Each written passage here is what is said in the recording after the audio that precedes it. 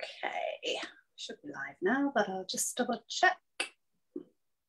It says we're now streaming live on Facebook. Huh? Wonderful, there we are. Hello, Facebook. All right. Anything else I need to do there? I will share it along, just bear with me a second. Turn it down. Wouldn't it be great to have a person in the background doing all this? Yeah, but it's amazing, isn't it, that we're all our own sort of TV producers and interviews. Yeah, with everything, a bit of everything. It's quite cool. Yeah, you know, we'd have makeup artists, we'd have everything. Fighting. Yeah. Not just this round thing that shows up on my glasses. I've got one of those too. They are good. Have you got a big one, or because I got some of those small ones, the little that sat on top of the computer, and then it kept breaking, so I just used a big one in the end. This one's massive.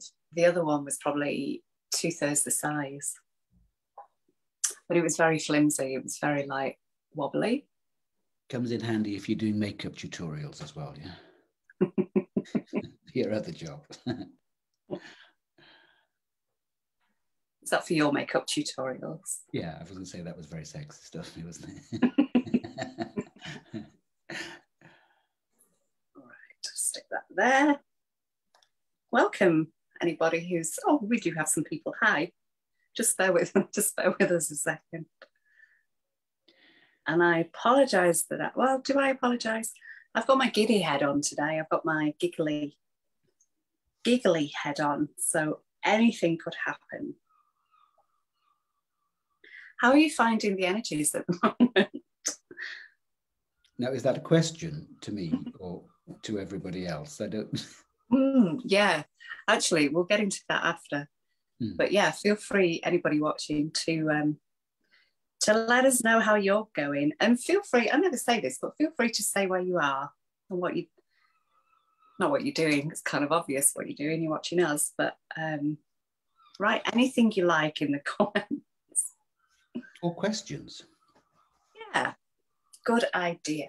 Thank you. We've done this before, haven't we? Alrighty, so while people are gathering, I'm Denise, the host of Love Speaks Love. Welcome, everybody. And my lovely guest today is David Manning. Welcome, sweetheart. It's really nice to be here. Thank you for inviting me. You're a very popular man. I can feel that in the comments. You're a very loved, a well-loved man. Good. That's a really nice thing to hear, that I didn't quite know how to respond to that initially. Thank you. That's lovely to hear. Yeah. Putting it on the spot there. So when we start Love Speaks Love, what we normally do is a little bit of a heart-to-heart connect. So I am going to start that in a second. And thank you for joining us, everybody. And whether you're with us live now on Facebook or catching it later on YouTube or watching the replay, welcome, welcome, welcome. You're all here in this now moment, whenever that is. Okay, so let us get started. So if you're in a position to close your eyes and you feel to, then why not just do that? And let us all breathe love into our heart space.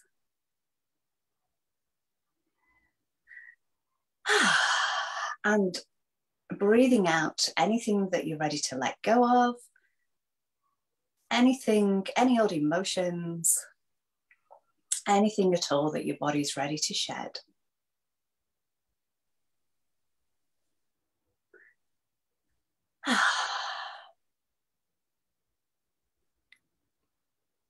And extending that heart awareness out now to the heart of Gaia.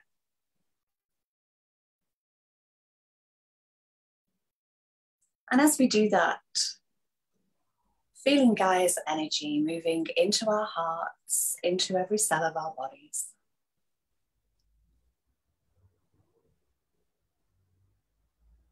And feeling Gaia's love and her appreciation, her gratitude for all of us, and her recognition of all of us.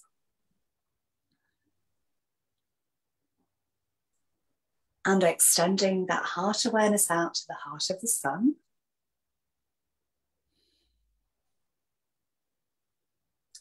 And as we do that, knowing that the solar energy is moving into our bodies, into every cell, into our hearts.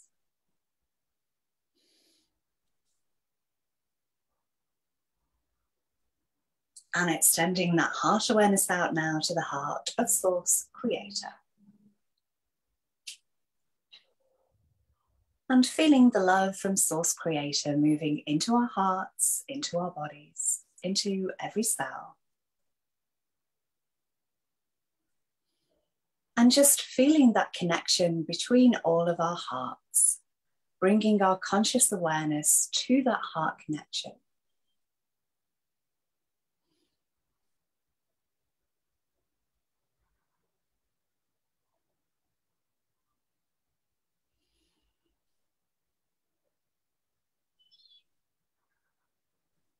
And if you wish to call in any beings that you personally acknowledge or work with, any beings of light,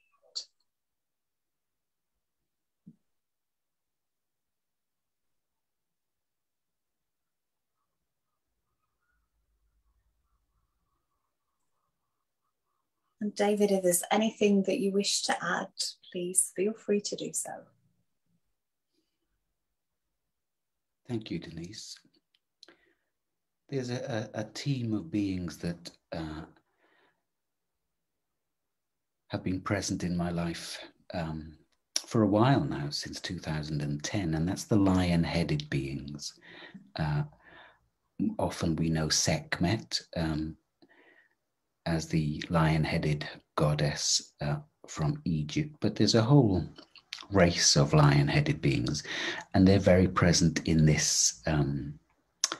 this time for all of us as we're drawing into the lionsgate on Monday, the 8th of August. So I just welcome their presence.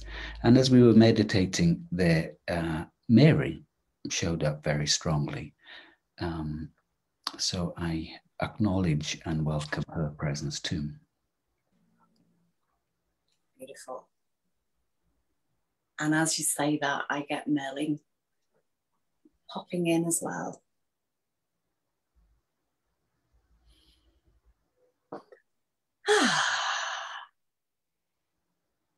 Okay, so when you're ready, just moving your body if you wish to in any way and opening your eyes whenever you're ready.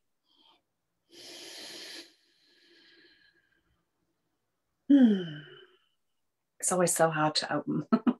I just want I could just stay in that space with my eyes closed. So the lion-headed beings, I'd love to hear more about them.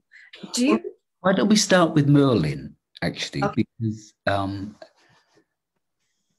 Merlin has been showing up as my higher self. Every time I connect with my higher self, Merlin is the figure that shows up immediately. And that's been happening now for the past 3 or 4 months, I guess.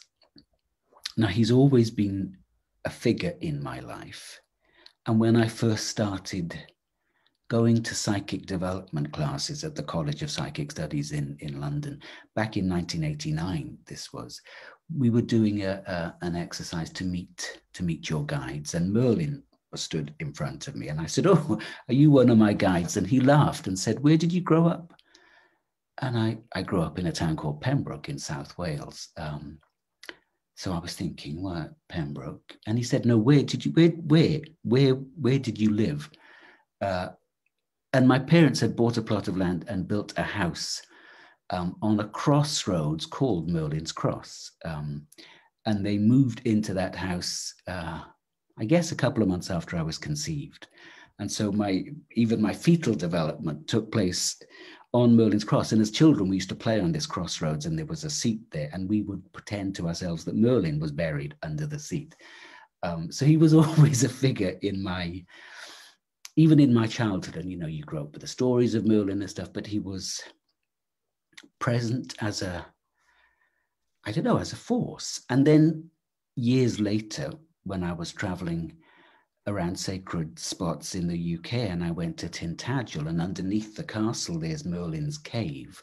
When I look on the map of Merlin's cave, and if I took a line going north, then the place I lived, Merlin's Cross, is almost exactly above Merlin's cave. And I always wondered, was it called Merlin's Cross because it was on a crossroads with that line of energy? I don't know about that. Maybe that was wishful thinking on my part, but so I'm sort of intrigued that now he shows up as, you know, whenever I'm connecting with my higher self, it's Merlin is the figure that just moves in very strongly. So how for you with Merlin? Merlin started popping in within a couple of years of me learning Reiki. And my Reiki master's close friend used to work with Merlin a lot, so she used to mention him. And I lived in Stockport, which is not that far from, what's the place called? Alderley Edge. And Alderley Edge in Cheshire is very linked with Merlin energy as well. Now, I didn't grow up there, so that was where I was living at the time when Merlin kind of was making an appearance. I guess in childhood, he was around, as you say, in stories, but it wasn't really until my 30s that I started working with him, I'd say. And when I was living in Australia and I wrote a young adult fiction book, and I knew there was a wizard college, and I was looking forward to creating a character.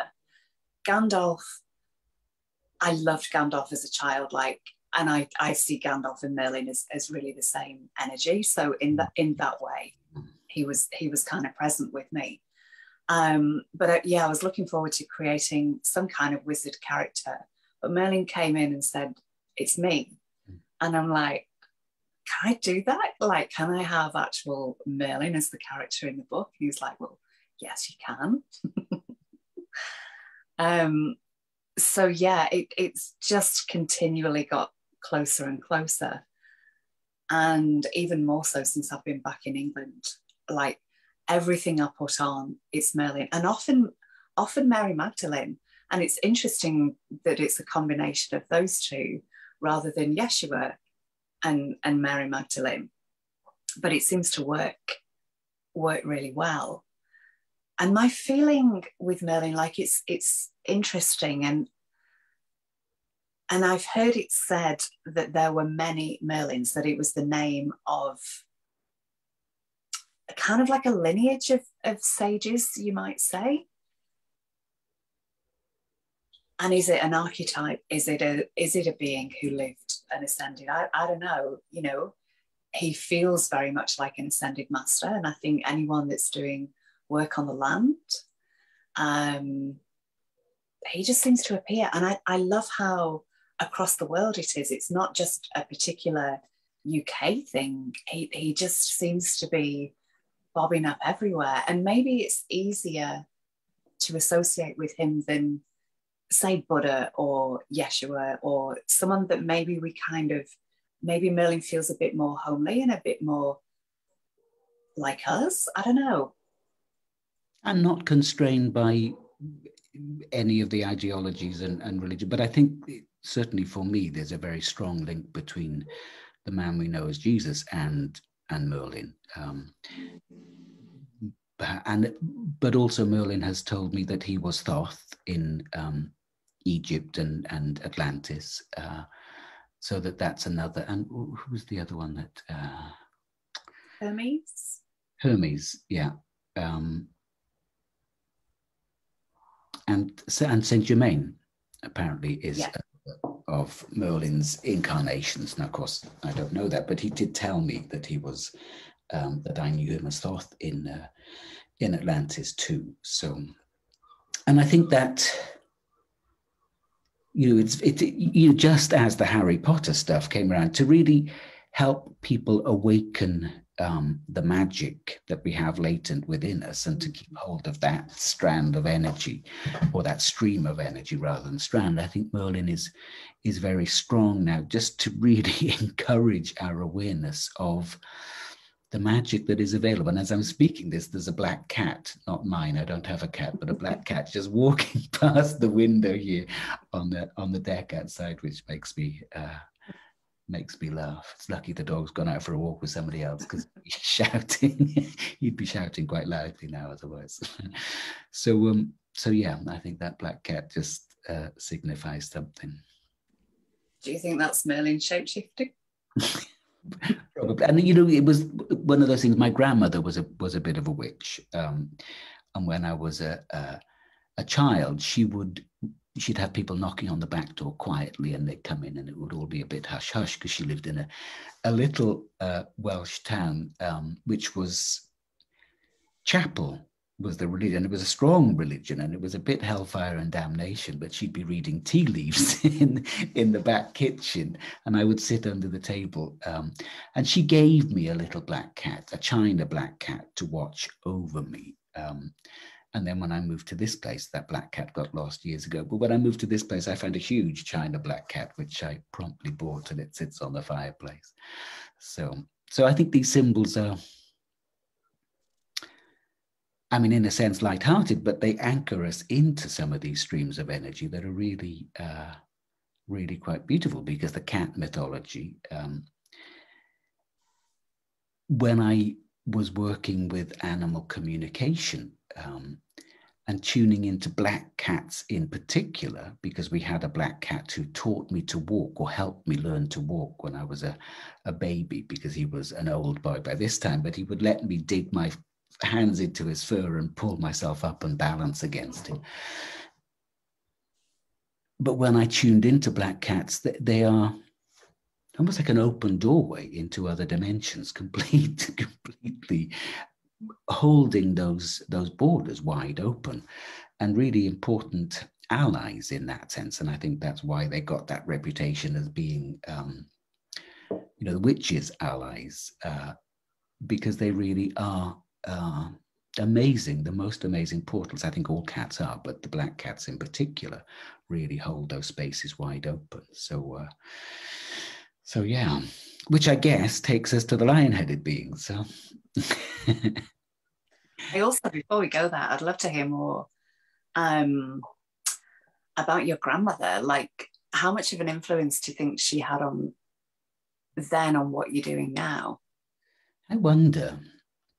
I mean, that thing of people knocking on the back door and it being a little bit secret. She lived with her brother, my great uncle, who didn't approve of that sort of stuff. So it was hush hush in that respect. And they lived in a town, 30, 40 miles away from where I lived. So I wasn't there all the time, certainly. But I certainly have that memory of her reading people's tea leaves. And my mother was one of three sisters. My mother was the youngest of those three sisters, but the children of those three sisters, a group of cousins, referred to them as the three witches, because they would all know what was going on with each other. So they would be on the phone and talking in Welsh, and but they would always have a strong psychic bond. Not that they called it a psychic bond, but they just knew. So I think, yeah, that's a part of my lineage, in a sense. They didn't activate that in any full regard, but my mother was certainly a healer. My father was a doctor, my mother was a nurse. Both my parents were addicts, crazy addicts. So it was difficult growing up with them, but both of them were, if they'd come 20 years later or whatever, they would have been working as healers, I think, and that would have been, and they did their work in that unrecognized way where they could. I watched my mother once and it's funny because I've just been writing about this. When she, and I didn't know what was happening because I was about 16 years old at the time when we'd gone shopping to the local supermarket, and she made a beeline for this man walking towards us down the aisle, and he looked a wreck. He looked a completely shambolic wreck. And she just walked up to him and put a hand on his arm and started talking to him. And I knew somehow that I couldn't intrude on this conversation, but this energy enveloped the conversation. And even at that age, I knew that this was something that I shouldn't intrude on. And I just watched. And looking back, there was a transmission happening between my mother and this man. And when their conversation ended and she returned to me, his wife had died a few days before, and she was in a full empathic flow in that conversation, and that changed the energy of that space in the supermarket. And I had no idea what was happening at the time, but that really imprinted itself on my awareness. And so later on, when I was doing that sort of thing, I was like, oh, that's what was happening. And I know that the energy of witnessing that impacted me somehow, because like I say, it burned itself into my memory in a way that a fairly insignificant shouldn't have, So yeah. And then, my father as a doctor was a very well-renowned doctor, lousy parent, but a very well-renowned doctor. And, even 30, 40 years after he had died, people were still saying, oh, I loved your father as a doctor. He was very, very caring with his patients and very intuitive with his patients. In a way, perhaps now the doctors really can't be. When I go to a GP, I'm astounded that they hardly look at me. They just look at their computer and see what they're going to be prescribing, and it's there's no interaction, and it's like, wow, this is really strange, So it's a whole different world. And where you mentioned that you were kind of picking up on the energy, but you didn't really know what it was. Would you say that you were sensitive to energies even back then? Yeah, I was a multidimensional child, as many of us are. I was born in the 60s. I had a traumatic childhood, and that served to keep me out of body, and being out of body for a long period of time meant that portals and lines of energy that normally would close down as we embody ourselves stayed wide open, because I was active in those lines of energy, wandering around the universe when I could perhaps have been a bit more present on the planet. And I really didn't choose to fully commit to this incarnation until I was almost 40 years old. That was a tricky first 40 years in a sense. It was touch and go a lot of the time. And so I was very sensitive. I was very intuitive. I was away with the fairies. I would spend hours in the garden or in the fields just imagining conversations that I was having, and I used to have a lot of out-of-body experiences, which would terrify me because I had no control of them. I could feel them starting hours before I would go to bed. And then as I was drifting off, I would somersault out of my body and expect to find myself in the bathroom, which was behind my bed. And I wasn't. I would be in this vast, black, empty space. And then I have no more memories of that. But I now know that was my star family, in a sense, again, keeping contact open, providing some sort of solace, because I was bereft as a child. The family I had incarnated into was completely crazy, and it was a very disturbing childhood in that sense, so I needed that reassurance, I think, of there being a purpose. I have a memory of being in my cot and having a very tall figure standing over me saying, "You've got to stay, you promised, you've got to stay," and me really wanting to leave.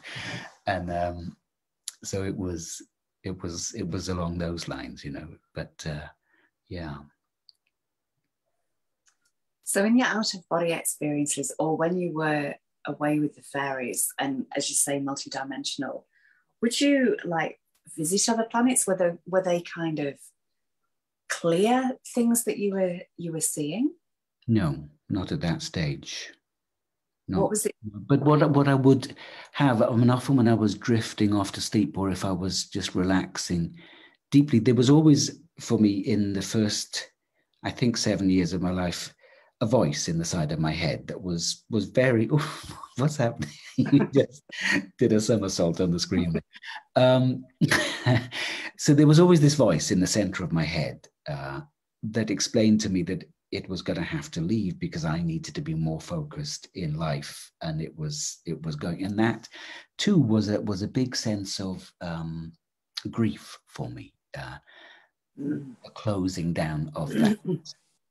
And I think I felt betrayed and abandoned. But it was important for me to focus more in life. Now, it didn't really work because I started my own addictive process very, very early on, using petrol fumes as the first thing to get high on. I don't recommend that one to anybody. It's really rough.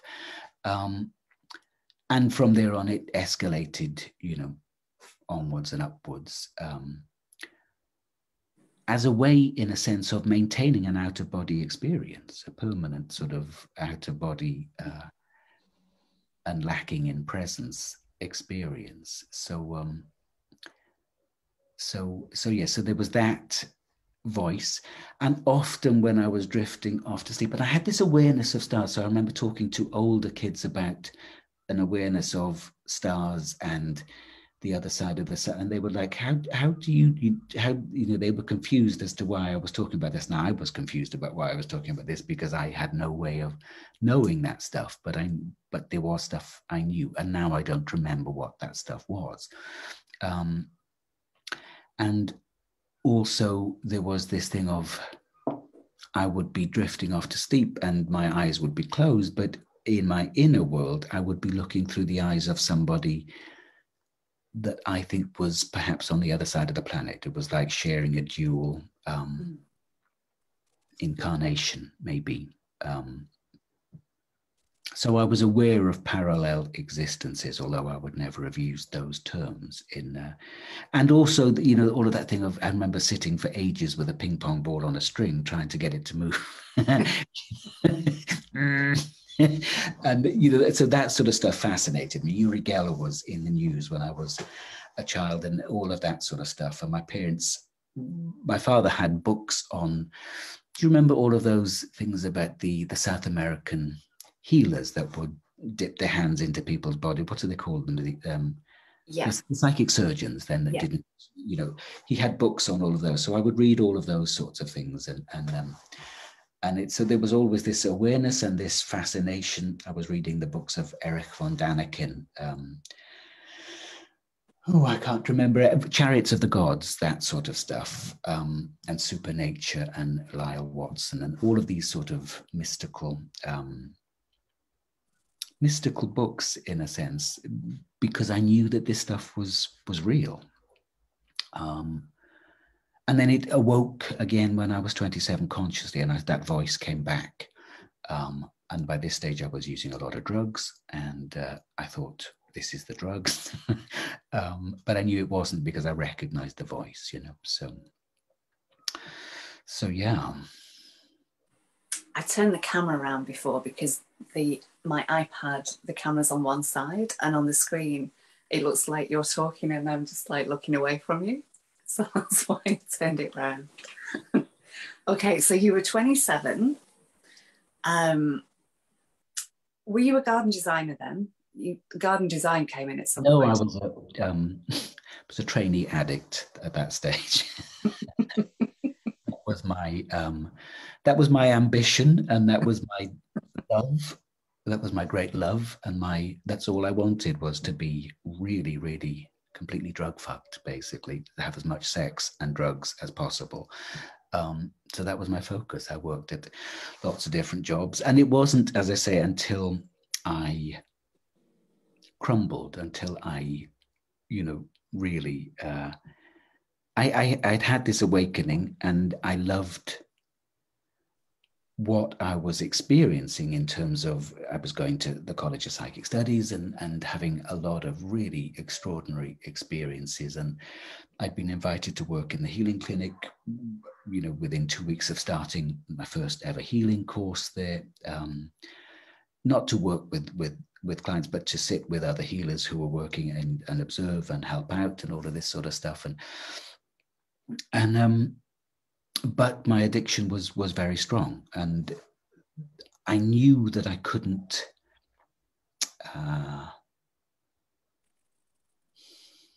I knew that what I was touching in my inner landscape wanted all of me. And I knew that I wasn't prepared to give all of me at all. I wanted my addictions as well. I loved that side of my life, the crazy, drug-fueled, sex-fueled, very hedonistic life. I loved that too. But I did know that I was going to have to give it up, but I just wasn't prepared to.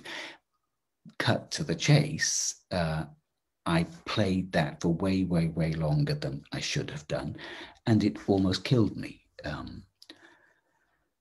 And I had liver cancer back in 2001, 2002. I was HIV positive by this time, had been for 10 years, and it was an HIV-related liver cancer. But the doctors were saying, okay, there's nothing working here. The chemotherapy is not working. You've got a few months to live.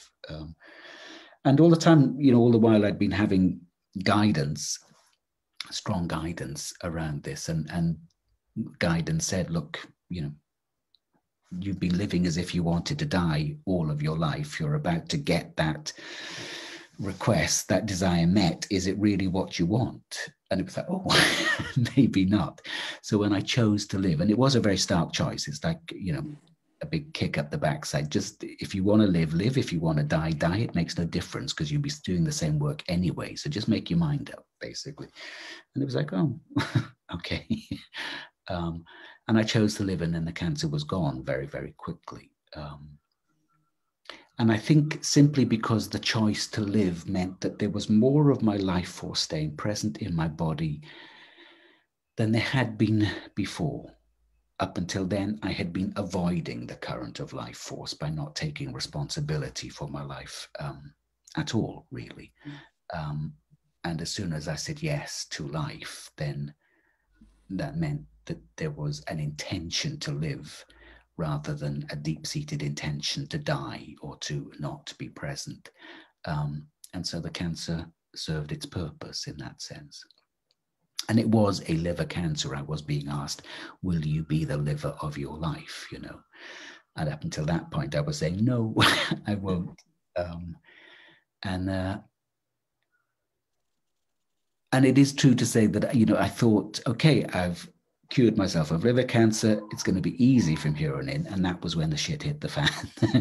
And all of the stuff that I would have died in order to avoid came to the surface. And so it was years then of working through, a lot of deep, dense shadow work in order to repair the damage I had done. And I learned a lot, it was, nothing is ever wasted. That is the beauty of this journey, that no matter what path we've taken, no matter how extreme things have been, no matter what we've done or had done to us, it all becomes the most wonderful, juicy richness that serves your greater purpose. And that's very, very beautiful. So I spent years in 12-step fellowships, which are amazing in terms of, if anybody listening is dealing with any sort of addiction, there will be a 12-step fellowship that you can use. And it's a very thorough, grounded spiritual path. And because it's peopled by other addicts who have done the same as you and have told the same lies and cheated in the same way as you, they see through your bullshit, and that's what addicts need, really. And it's great, you know. So I would recommend that to anybody that is struggling with an addiction, or not struggling. Just go. Yeah. Wow, what a journey. So you went on the 12-step program, and then, is that the same thing, the 12-step program? You called it something slightly different, but it's the same. Yeah, on the 12 steps, on the steps. Yeah. To that. And so when did you start then, after doing all the internal stuff, sharing your healing energy and doing the stuff that you're doing? How did that come about? That had been going on for a long time. And that's the surprising thing, you know, because that comes through the multidimensional aspect that is sort of untouched by what the human stuff is doing, in a sense. And so the multidimensional me could witness the silly, crazy, ridiculous games I was up to and know what I was doing and hold it to some extent. But it could also operate, in a sense, with some sort of independence of that. And so it's really uncomfortable to live a life that is split. That's what I learned, that we have to be congruent. Otherwise, it's us that gets ripped to shreds. And it's really, really painful. But all of that was very much present and an active part of my life. You know, from the age of 27, it was like a light bulb went on. And I can't say I have any more awareness now than I had then. It's just I'm living more true to it now than I was then. You know, then I thought I could have it all. I thought I could have my addictions and the drugs and all of the crazy, you know, all of that stuff as well. And you can try for a while, but it doesn't work. You have to bring your life into alignment. And it can happen slowly.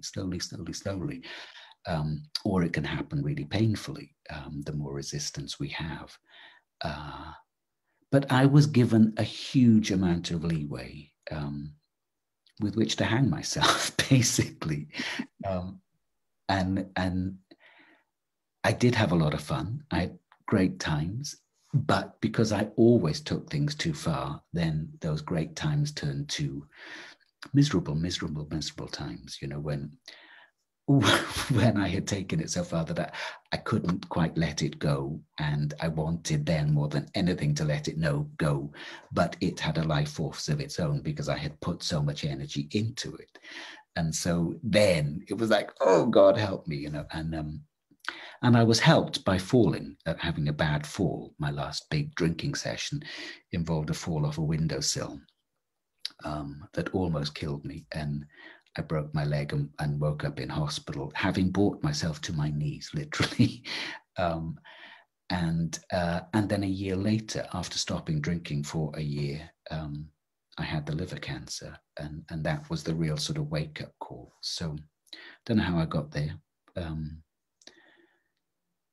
Yeah, can't quite remember what the question was now, but it's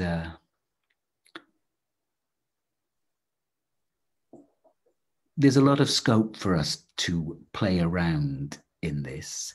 And as soon as we get serious, then it gets serious with us, in a sense, you know.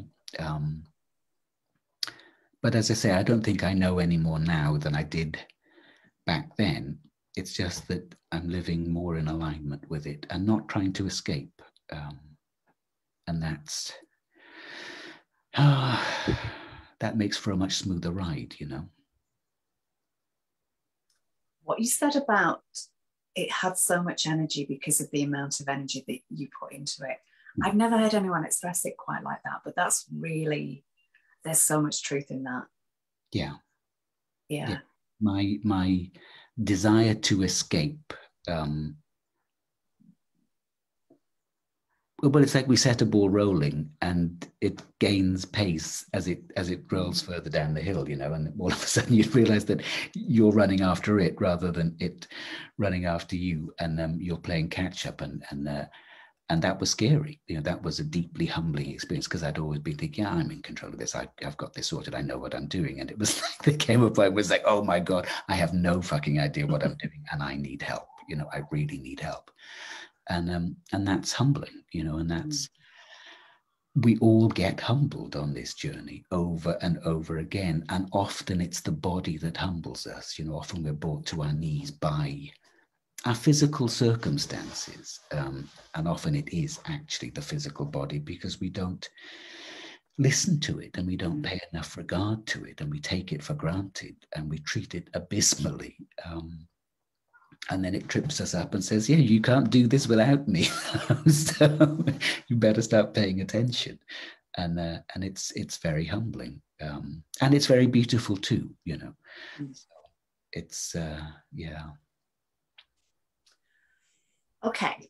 I want to pick up on the animal communication. That's another facet of your diamond that I wasn't aware of. And this is something that's so interests me as well. I find it fascinating and something that I have done, but it's something that I would love to get more deeply into. Did that happen spontaneously for you? Was it just like, if you're picking up psychic messages, was it just like turning the dial to a different... I went off and studied it with various teachers and whatever, but I always have this memory of being a young child, an infant, with that black cat that helped me to learn how to walk. Sooty, his name was. Totally, completely politically incorrect name that we wouldn't use these days. But having my forehead pressed against his forehead, and like, it was one of those things, I should be able to know what he's thinking. I should be able to, definitely this thing. And I can't remember when that real desire came back. But what I realized was that everything is a field of energy, and everything is in deep communion with everything around it all the time. Every cell of our body is communicating with the whole world. And we get so caught up in the idea, when I trained at the College of Psychic Studies, it was quite an old-fashioned institution. Perhaps it still is. I haven't been there for a few years now, but the psychics and mediums were elevated onto pedestals, and it was all talked about in terms of a gift. You're very gifted. And I used to hate that word because it just makes me cringe slightly.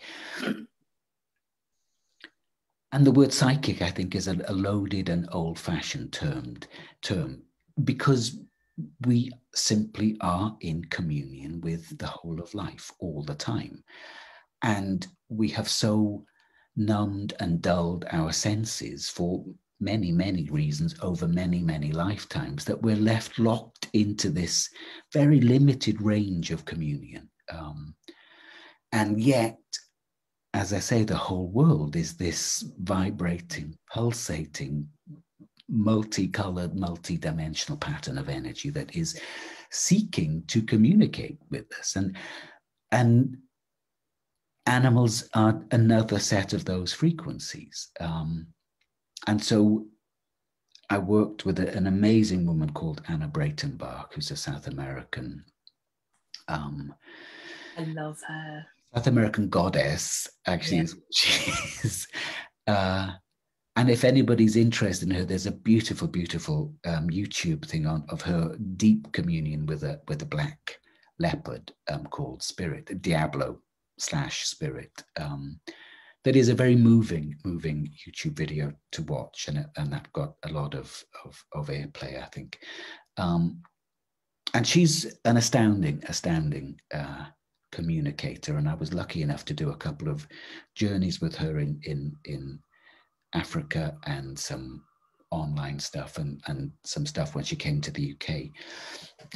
And she would never term it animal communication. It's just interspecies communication, because it involves the whole range of species, plants and animals and extraterrestrials, interdimensionals. It's all just there for the communion.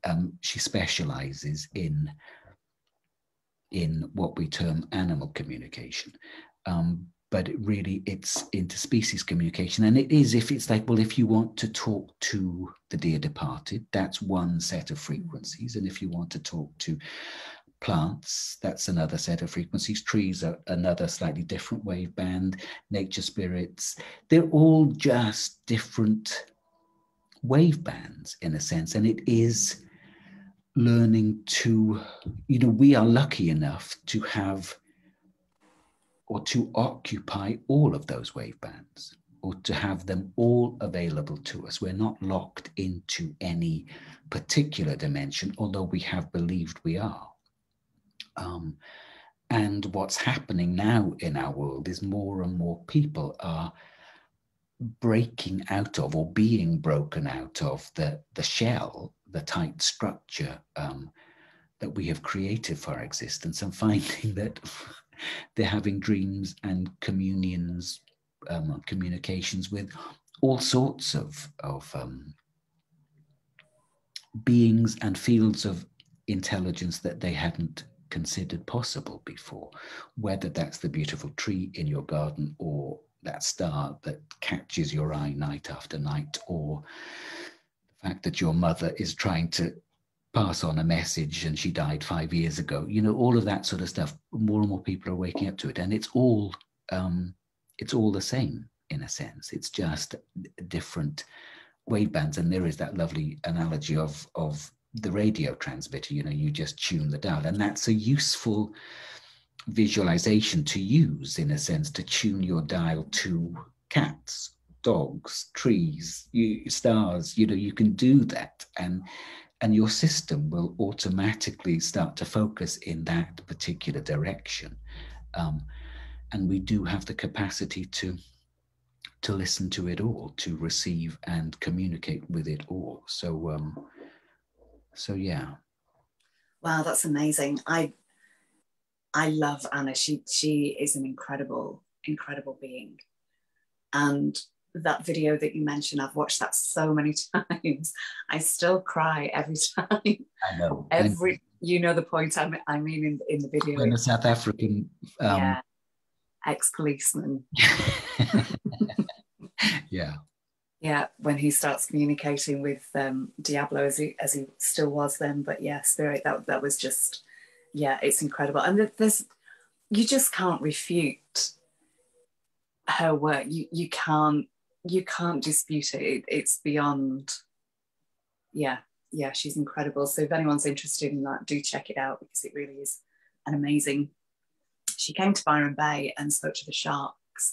This is when I was living in Australia, and because there'd been a lot of incidents between the sharks, and what she said was incredible. She said, tuning into them, she said, first of all, they don't like eating human flesh. She said, they gave me like the flavor of it, and it's really salty and it's really unpleasant to them.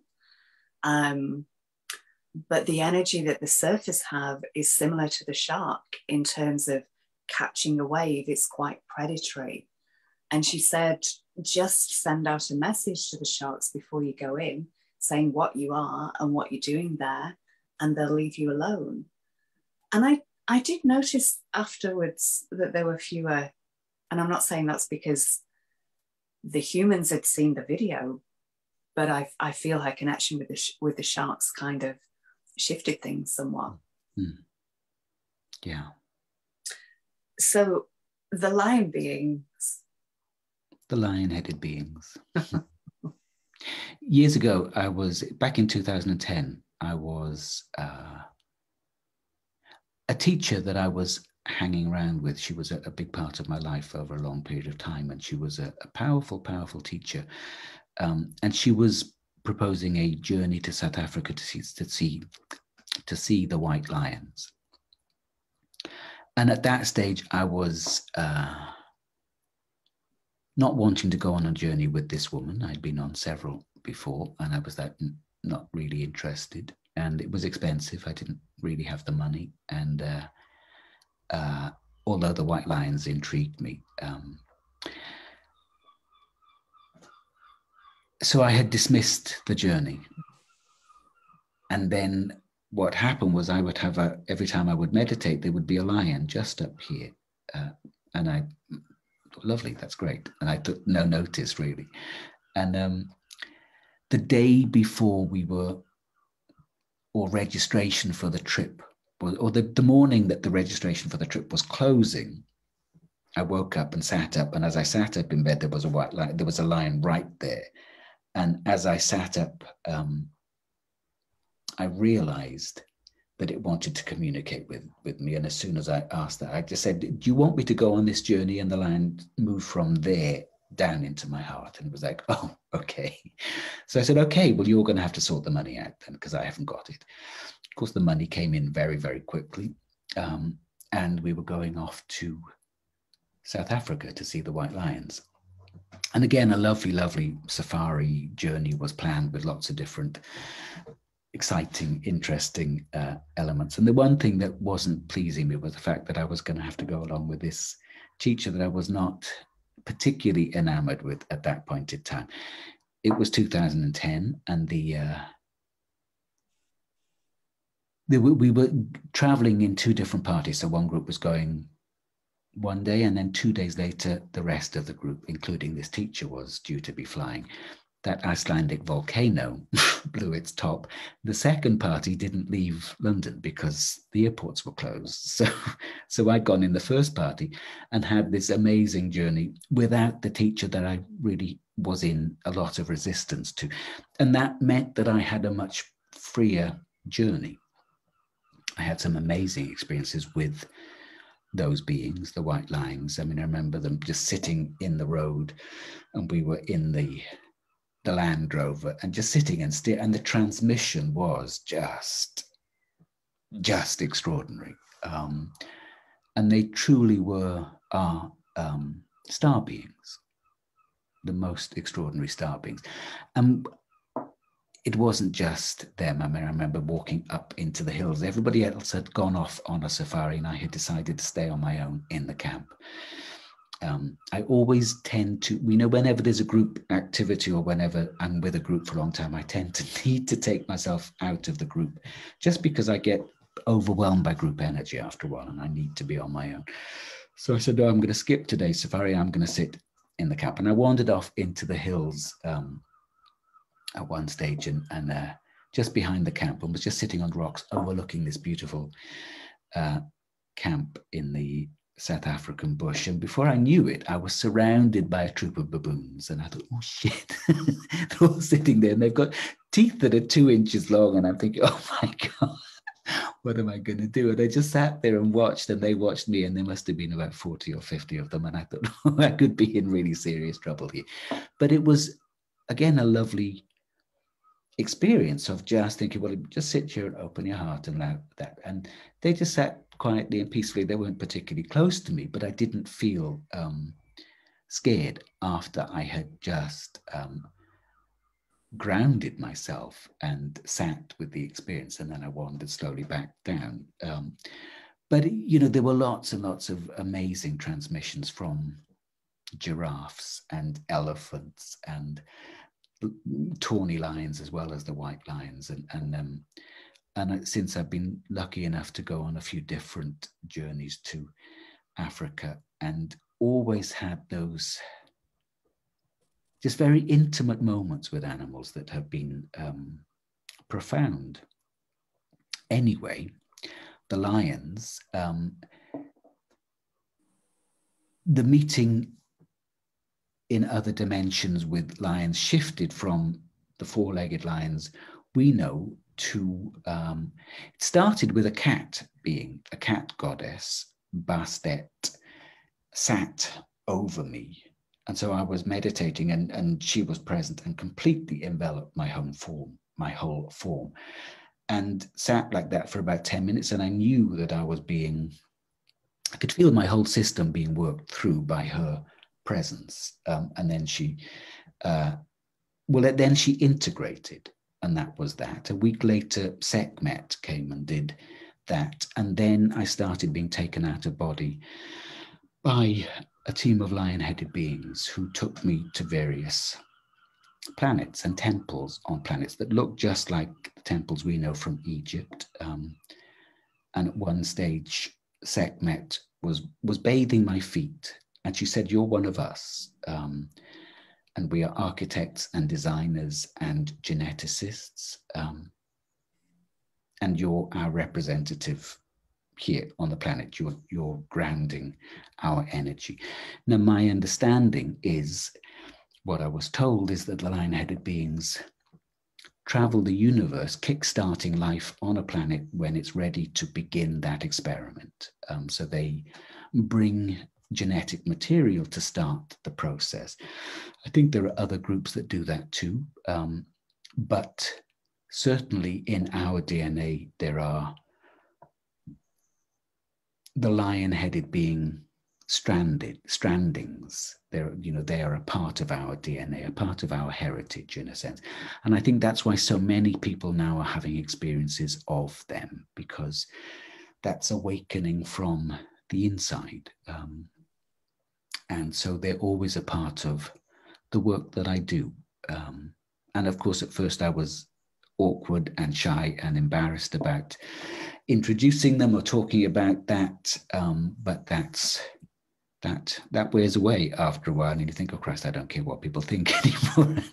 And it just is what it is, and people think what they think, and that's that. But we all are an extraordinary hodgepodge of DNA. My understanding is that our DNA has been brought together from all over the universe, and there are many, many different elements to that, different parts of our makeup. Some, lovely, some not so lovely, and we're integrating it all at this point in time. And there's nothing we can leave outside of the field of our heart, in a sense. It's that inclusion of all of us that is so important in terms of our transformational journey. It has to all be included in the field of our heart. We can't say there's a piece of me or a race of beings that I don't like, and they're the bad guys and I want to hold them out, because you can guarantee that they will be a part of your DNA too. Just in the same way as, often somebody will have a real problem with a parent. And regardless of the personality issues involved, and we all have personality issues involved with our parents, it's useful to make friends at the level of DNA, at the level of the genetics, with your male lineage or your female lineage, because otherwise you're literally closing down a lot of the avenues of expression in that lineage. So regardless of how you got on with your mother or father, you might have hated them as a personality, and that's okay. But you can still go into the DNA and open that up, because if we project that hatred or dislike of a particular parent, we can often serve the purpose of closing down all of the gifts that come through that stream, through that lineage. But you don't have to accept and embrace the parent. You can just do it at the level of DNA. And it's the same with all of these different races of beings. You don't in any way have to appreciate or want to express, reptilian tendencies, but there is extraordinary wisdom within that field of expression too, and you can open that up without drawing on perhaps some of the less lovely tendencies of those races. It's our heart knows how to filter all of that stuff and pick and choose exactly what is useful for us, our heart and our higher self. It's lovely that we don't have to make those fine decisions. We can use that catch-all phrase that if it's for my highest good, and trust that our higher self does that filtering. Yeah, beautiful. So the lionsgate, is this a particularly special time of year? Because for you working with the lion-headed beings? I mean, I was always a bit cynical about these sorts of dates, and which one of us had heard about Lionsgate, 15 years ago? It wasn't a thing, was it? So I don't remember when it was. One of the big, I was probably 2006, because it was the 8th of the 8th, and the 2 and the 6 made an 8. And I thought, yeah. These 3 dates, these are just man-made dates, and I got completely sideswiped by the energy. And I was meditating, and I was taken out into the sun. I was just pulled out and dropped in the sun, and I was on fire for days. And it was like, okay, I need to pay attention to this. And I wasn't in contact with the lion-headed beings, or that they weren't in contact with me at that stage. So it was afterwards, and as soon as they had made contact, that was one of the things they said: we would like you to hold teleconferences on the solstices and equinoxes and on the lionsgate. And with the solstice and equinoxes at the actual time of the solstice and equinox. So if it's 2:30 a.m. in the morning in the UK, that's when I'll be doing a teleconference. And they were always very clear that that's really important. And now I love doing that, and I've been doing those for years. And now lots of people do it, but back when I was starting doing it, hardly anybody was making any big deal of the solstices or equinoxes or the lionsgate. And now everybody is on board with this stuff, and everybody is feeling the huge impulses of energy that are available to us. And these impulses, they are like big waves in our evolutionary process, and they push us, they carry us, and they pick us up and push us further up the beach than we would otherwise have been. And then there'll be, the next big wave after this will be the equinox, the September equinox, and that will push us further up the beach again. Each wave that comes along, we think, oh my God, it can never get any bigger than this. And of course it does, because each wave is also a training process that trains us to expand and receive more. These big influxes of energy literally open up our energy field. They stretch the meridians, if you like, and we get used step by step to having more energy flowing through us. And we are unlimited beings, but because we have lived very, very extreme limitations for many, many lifetimes, and we're now breaking out of those limitations. But that can't all happen at once.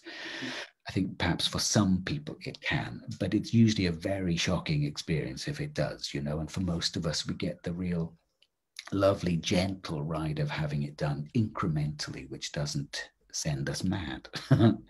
It appears to send us a bit mad, but we integrate very quickly as a rule, and find ourselves expanded with each one. So this Lionsgate, which is on Monday, the 8th of August, is bigger than ever before.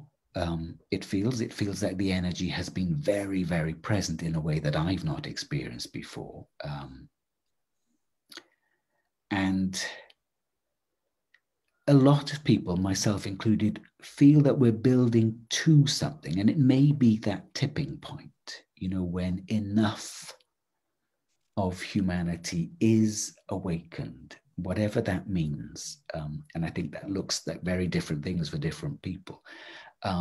But enough human energy fields on the planet are open to and receiving consciously, or maybe not even consciously actually, but are receiving and downloading this energy and anchoring it for the planet. And I think perhaps we're heading in the direction of a tipping point for that shifts us into a different field of experience at a collective level. But what I'm noticing more and more is that it's like there's a skin, this thin veneer of crazy on the surface out here that you can dip in and out of as you look at the news and think, oh my God, really? As you look at perhaps the politics or, you know, the choices for party leaders and this sort of stuff. And it's like, really? Are those the choices we've got to be our leader in this country?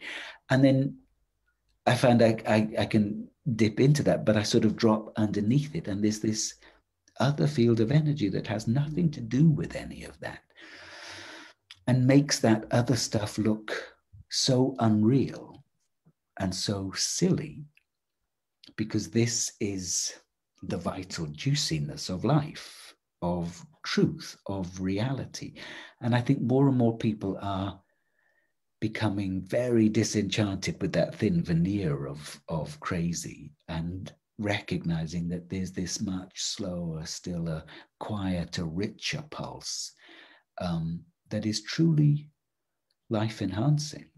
And that is real and vital and connects you to other human beings rather than disconnects you. And it connects you to nature rather than fractures you. And I think more and more of us are dropping into that field and letting go of the other, you know, and that's really beautiful.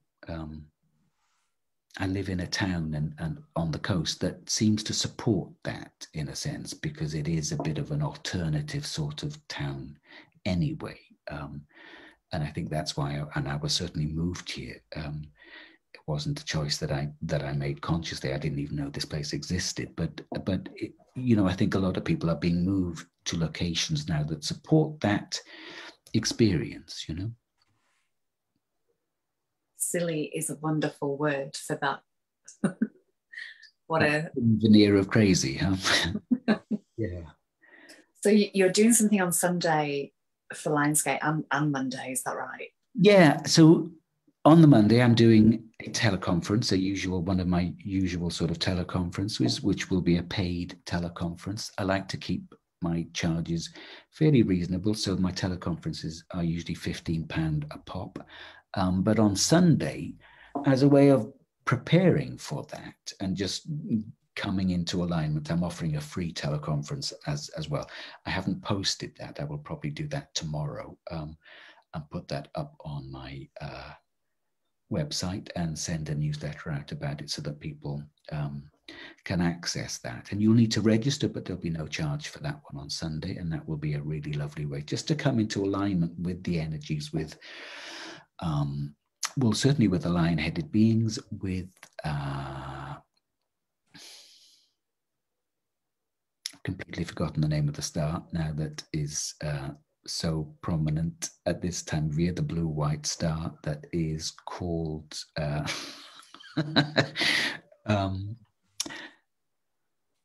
looking at you, expecting you to know the name as well. So that's a star, not a planet. Sirius.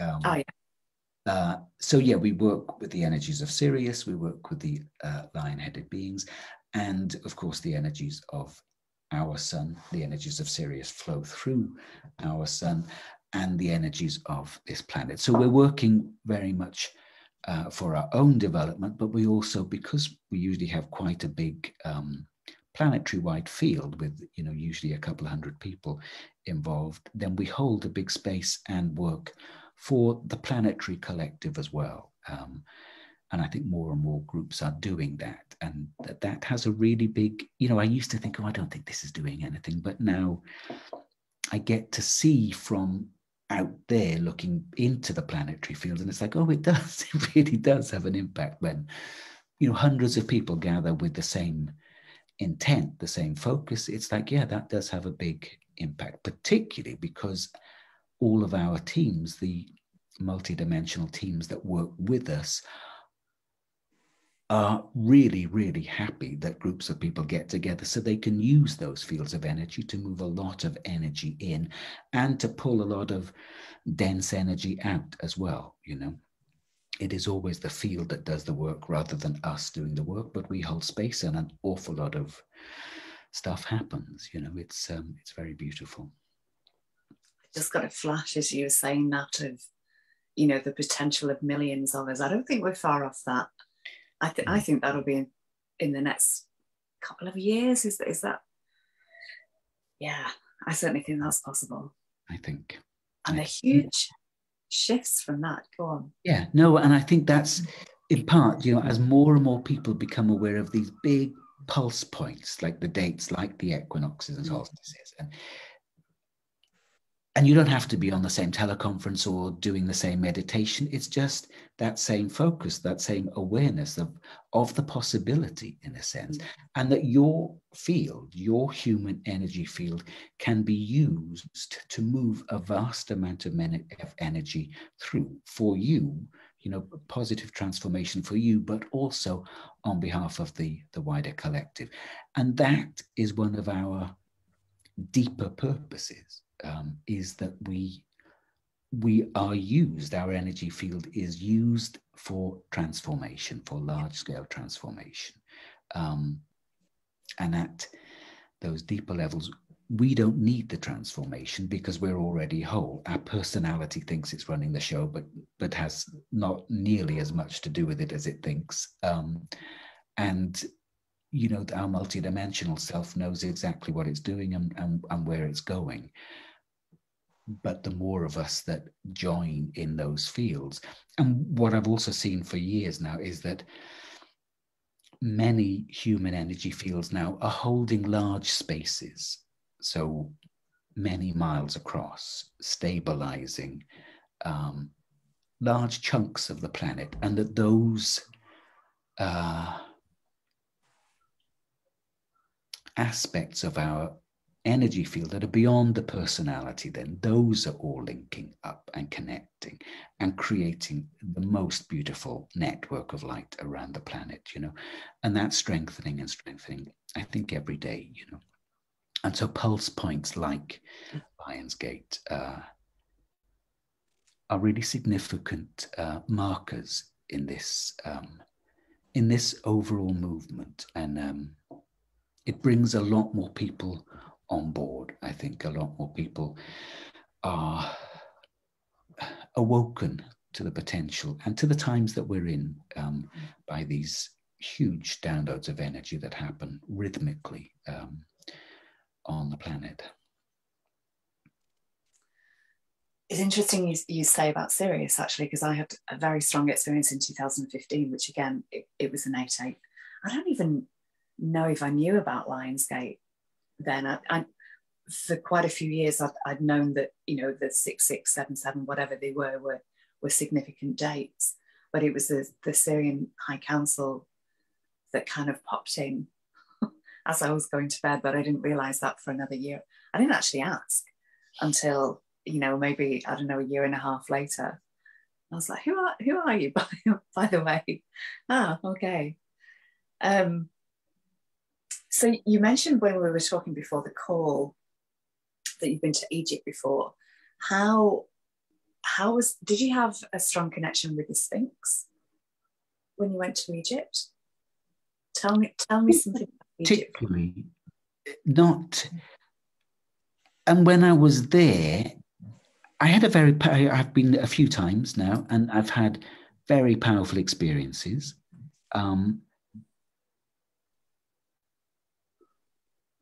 It's it's difficult. Often, members of that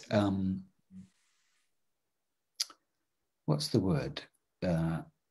Pantheon of gods that we know of Egypt, a lot of them animal-headed, show up in my inner life.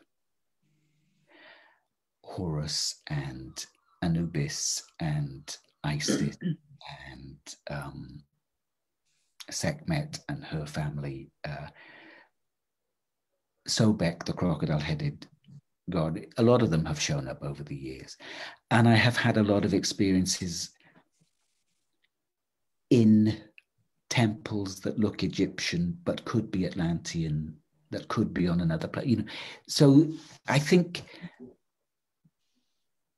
the civilization that we know of as Egypt is probably a much deeper civilization than history is currently telling us. I think it has a longer span, and it's a portal in itself that you can move through the back of, because it's sort of where our recorded history really takes off. And of course, there are other civilization before, but it's the one that takes us back into Atlantis. We can sort of walk. And I had this experience years ago when I was doing a teleconference on Egypt, of literally being walked through a museum into the Egyptian chambers, and walked at the back of the Egyptian chambers through a door that said above it Atlantis, you know.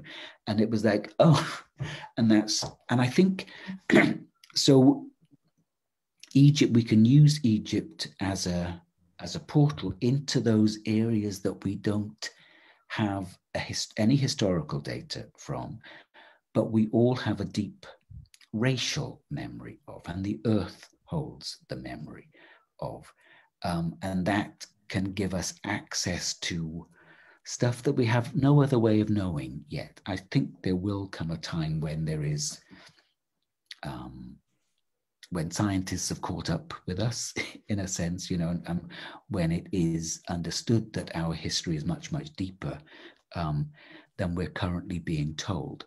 So I think Egypt is a portal. It was, once I was doing a piece of energy work with somebody, and the lion-headed beings had come in very strongly and were conducting this piece of energy work, and I was watching them clearing curses, Egyptian curses, from her body, and they were apologizing to her through me for the misuse of high wisdom that happened in Egypt, because Egypt was already quite a step down from where we had been. And so there's a lot of beauty, you know, the deeper we go into Egypt, but it already was quite low level compared to what we had access to before. And I think Atlantis was probably quite low level compared to what was before that too, although Atlantis was a long over, you know, took place over a long time period, and there was a dropping down. But that's, in a sense, our journey through the procession of the equinoxes. We have these high points, low points, high points, low points, and that's the cycle we move through. And at any point, I think individuals can get off that cycle, can break free. It's just that at this point we find ourselves in now, there's the opportunity for a mass breakout, as it were. You know, a lot of us are realizing that it's time to break free of the limitations and restrictions, and we're moving from, you know, extreme density in that cycle up into well, who knows? Actually, I'm not quite sure I have the words, but we're moving certainly from extreme density, which is why it's such a struggle at the moment, into ever-increasing fields of light. I can't even imagine at all what it can be like. And I don't even want to try to, because I don't want to limit it. You know, when I get Christmas presents early, I never try and work out what they are. I like to save it to Christmas Day.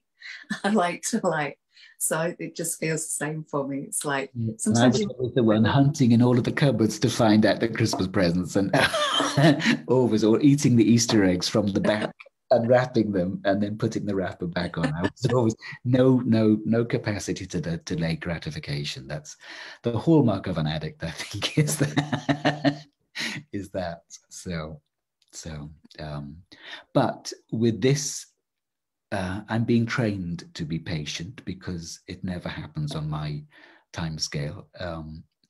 And I thought we'd have it done and dusted by now, you know, back in 20 years ago. I thought it would be over by now, and here we are. Well, and it is strange. I think that split is becoming stronger, that thin veneer of crazy and the growing field of loveliness that is very available. It's just a bit of a shame that the thin veneer of crazy is holding so much control. But I think that, well, I'm sure that will give at some point. So you're going back to Egypt next year? This looks like it's going to happen. We're in very early planning stages, and me and a good friend who happened to, he had been attending some of my teleconferences. I didn't realize. And then he happened to move to Hastings, and we met, and he has run quite a few sacred journeys to Egypt. And that's never something I have wanted to do. That seems like asking for trouble to take a group of people to a place like Egypt. But he has a lot of experience and we get on really well. And I think, it would be interesting, if nothing else.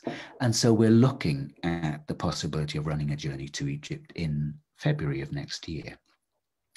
A lot more details will follow if it's going to happen at all. We have a lot of planning and talking to do in the meantime. And actually, February isn't all that far away, is it really? If I think about it, I'm thinking, it's months and months and months away. And time flies so quickly. So if we are going to do it, we will need to get details out probably by the end of September, I think. And then so that gives people a chance to make a clear decision. But yeah, that's that. It looks like that's, well, it's certainly at this stage a possibility. And yeah, I look forward to it becoming a reality. Yeah, that's exciting. Mm. Is there anything else that you wish to share about before you rush off and make your apple and blackberry tart? I was picking blackberries this morning.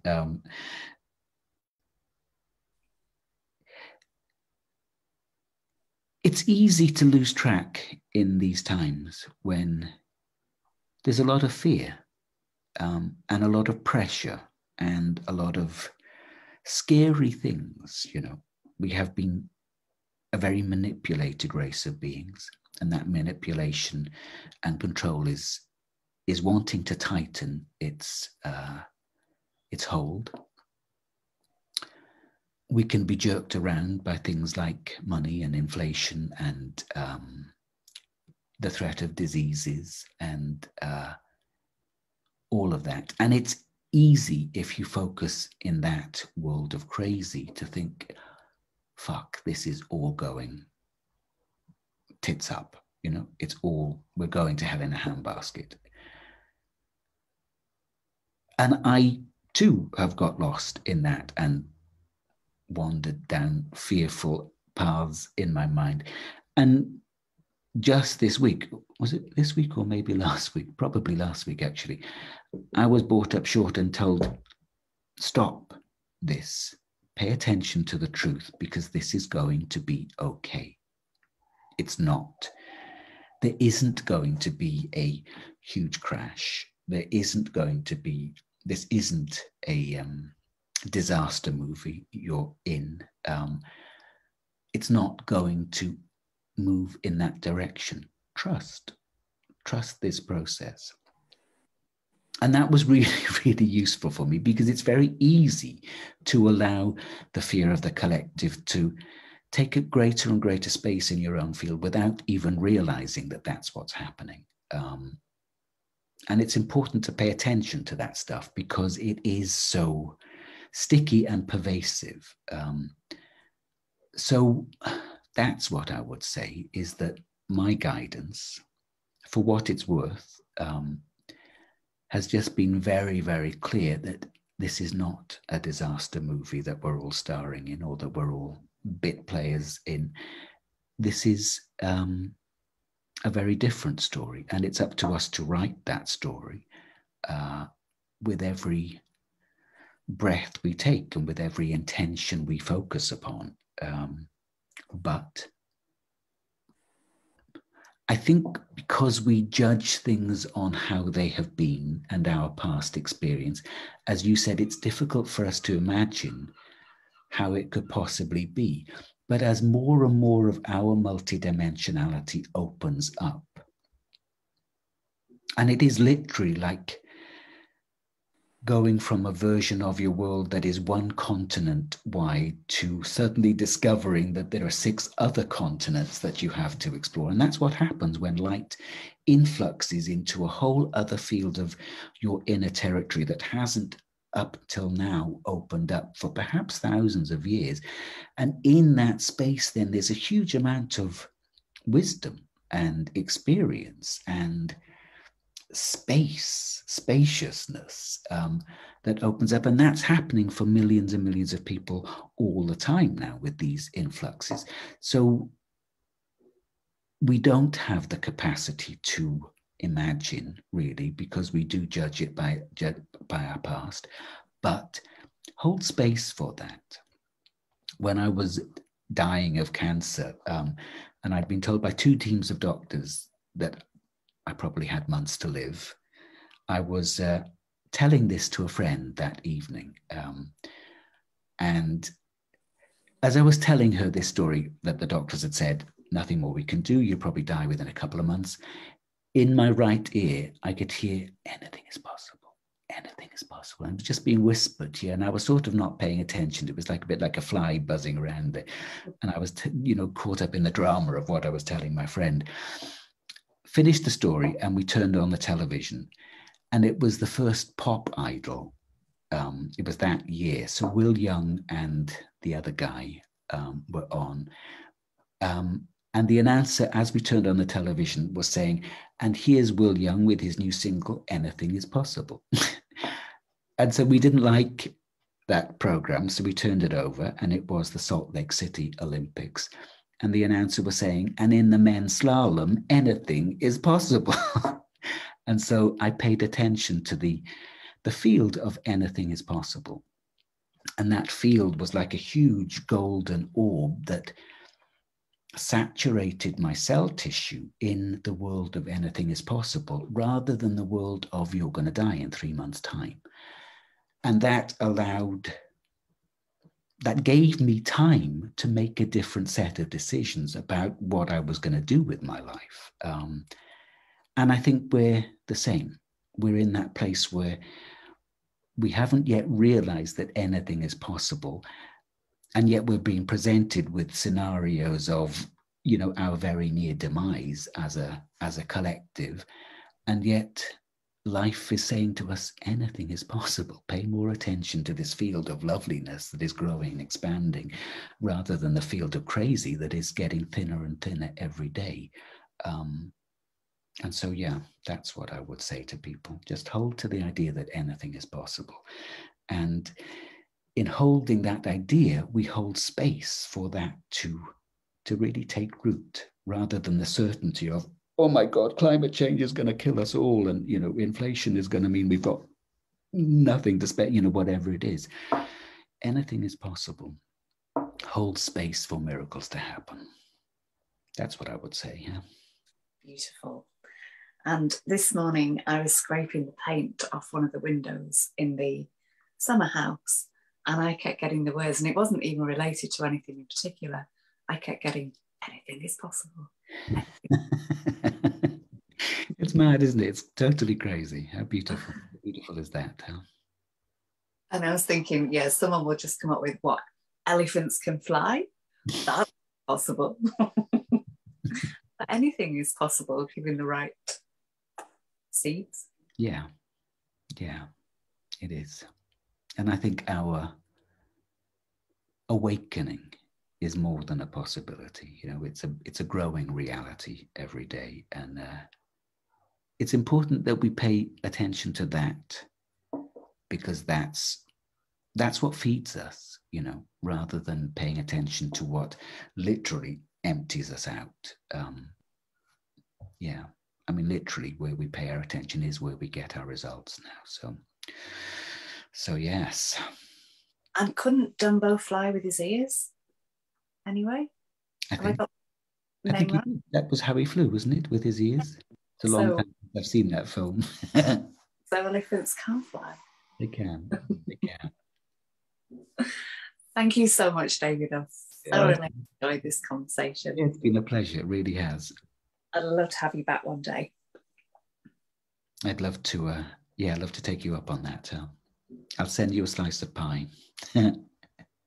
Oh, don't tempt me. Don't tempt me. And thank you to everybody who's been with us, either either live or on the replay. I can't believe how much time has passed. That's just, yeah.